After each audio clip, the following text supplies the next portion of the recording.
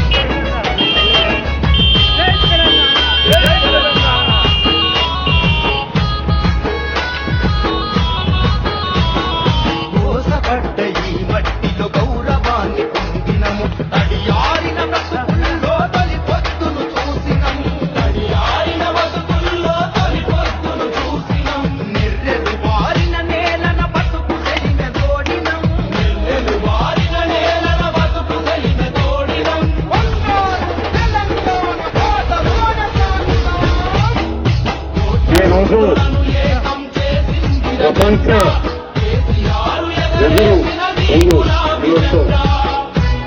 ప్రపంచ ఎదుర్కొన్న దినోత్సవ సందర్భంగా మన కోనాపూర్ మరియు మీడియా నిజంగా మన జగిత్యాల జిల్లా మేధస్సంగా మహేంద్ర మేధస్సంగా సభ్యులకు అందరికీ కూడా మిత్రులందరికీ కూడా హృదయపూర్వక నమస్కారాలు శుభాకాంక్షలు తెలియజేస్తాను. ఈరోజు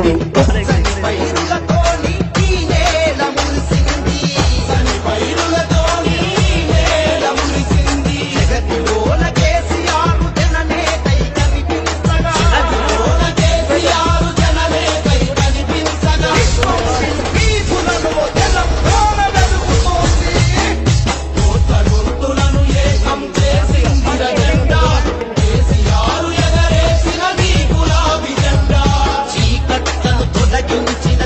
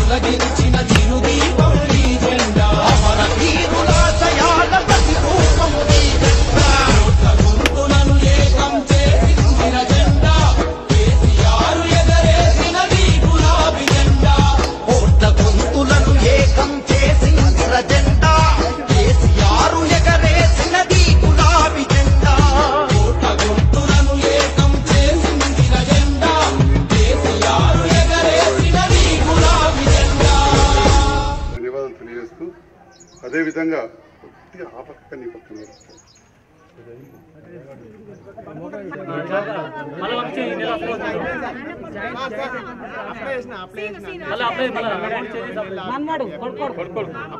అంతకుముందు వచ్చినాయా బాబున్నప్పుడు